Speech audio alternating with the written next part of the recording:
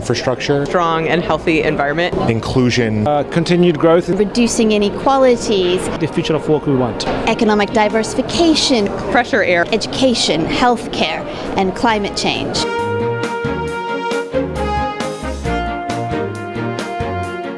It's allowing policymakers to shift away from the crisis mode of putting out fires policy making towards longer-term objectives. Governments can focus on energy standards that need to be met. They could focus and evaluate the private sector on inclusiveness efforts, including participating with local foundations, etc. Some people think that with the strong global economy we actually have a problem for the environment, or that might be a threat. We instead see a real opportunity for there to be alignment between economic growth and a strong and healthy environment. In fact, we think a healthy environment is essential to economic growth.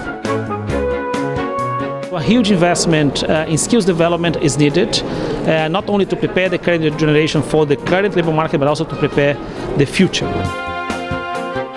One of the risks that we see in the medium term is an abrupt change in sentiment of risk appetite. What governments can do about that is to very clearly signal the direction of policies going forward, particularly central banks on interest rates.